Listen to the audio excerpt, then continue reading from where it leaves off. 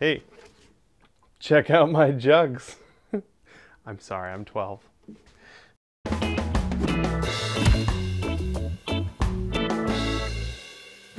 Hey there, gang! Welcome back to the Prop Shop. I'm Builder Ann, and I am continuing our series on molding and casting. If you haven't checked it out already, last week we did an introduction to silicone, totally worth checking out. Very important that you know what's going on over there, so go check that out if you haven't already. Today, we're going to talk about the material that we put into that silicone, and my favorite, urethane resin. Here are a handful of examples of some props and costume pieces that have been cast out of different types of urethane resin. For example, I've got a mask here that my buddy Chad did over at Hoku Props. Got a helmet my buddy Alan did over at Alan Amos Creations. We've got a Reaper gun from Jordan over at Henchmen Props, and a Destiny hand cannon that Xander did over at ZProps. These are all done with different types of urethane resins, and I'm going to tell you all about them. Urethane resins come in liquid form in 2 parts.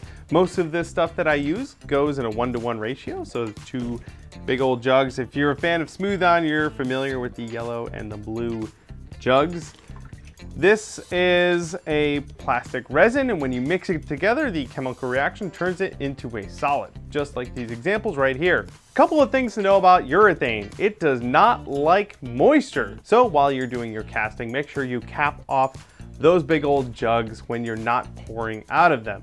Moisture from the air will get in there and actually cause some problems. And of course, just like the silicone we talked about last week, urethane resins come in all sorts of flavors and varieties. These all have different curing times, different colors, different pot lives, different conditions for different things that you want to accomplish with them. They also have a variety of shore hardnesses, just like the rubber that we talked about.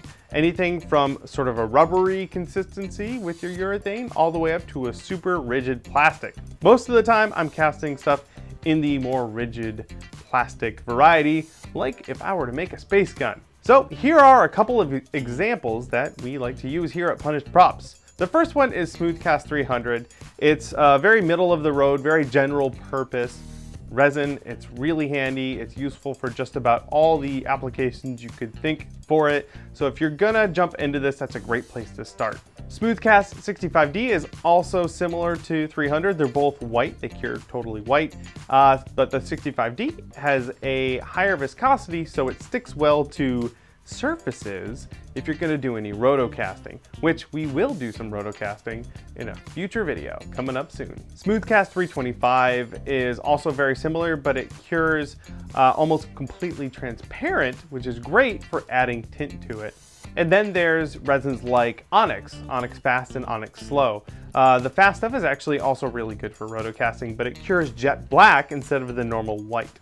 Most of these examples are the types of resins that you can mix up, pour into your mold, let them cure, and be popped out of the mold in less than an hour. Many of them even sooner than that. This stuff is really great. It kicks super fast and provides a really nice finished product. And before you ask, I've worked with Smooth-On in the past, but they are not paying me for this video. This just happens to be all the stuff that I use. A couple other great things about the urethane is that it can be tinted, so you can add color to it. Just remember that the liquid is clear, but it cures white, or in the case of Onyx, black.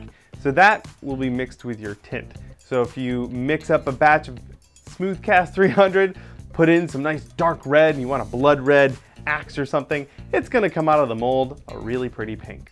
A good example of tinting, however, is something like Xander did with this hand cannon right here. He threw some, I believe it was 300, and then he put in some black tint, so that the piece that comes out is gray.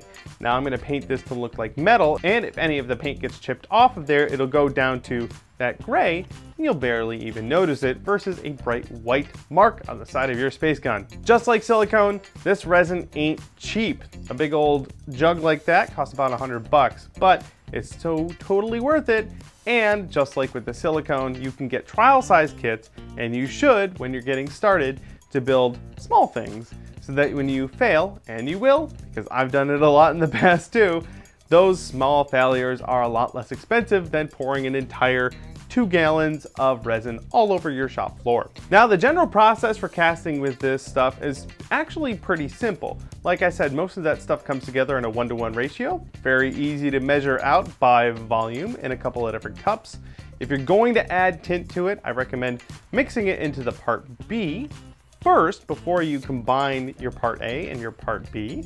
This gives you more time to mix the tint in. The tint is usually really thick goo and it doesn't like to incorporate that well. So you mix it into the B first, then combine your A and your B, and the clock is ticking. Make sure you mix it up thoroughly though. Give it a good 10-20 seconds of stirring there, and then your resin can be poured into your mold. For the mixing, I like using some high quality plastic graduated cups. I'll have links to those down in the description.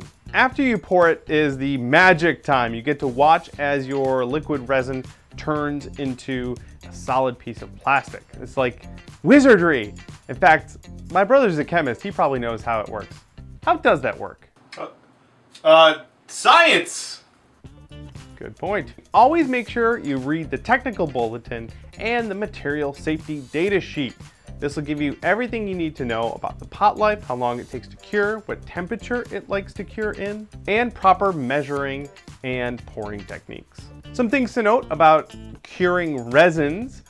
This is an exothermic reaction. It releases heat. That means areas with a greater concentrated volume of the resin will cure faster and thinner areas will cure slower. That also means the heat will actually evaporate moisture from your tin cure molds, thus degrading their lifespan. But don't worry about it. After about every 5 pulls from a mold, you can go in with some mold release spray and douse the entire surface, let it set about an hour, and then wipe it down again. This doesn't completely fix the mold, but it does help extend its life. A good mold should give you a few dozen pulls before it starts to rip and tear. And there you go. Along with last week's video and this video, you are armed with a bunch of knowledge about the materials you'll need for molding and casting, which is perfect because next week, we're gonna make a mold. We are ready to go and fire on all cylinders, so I hope you've buckled up. Next week's video will focus on making a simple 1-part mold, so I'm pretty stoked, and I hope you are too. As always, links to the tools and materials we talked about today are all down in the description. Go check those out. And if you're new to the channel, we have some old molding and casting videos that you ought to go check out. That way you get a pretty good idea of the sort of projects you can utilize with these materials. And of course, if you haven't subscribed already, you definitely want to do that now because we've got a bunch more of these amazing videos coming out and you don't want to miss them. Thanks again so much for watching, you guys. I'll see you next week, and make sure you get out there, build something.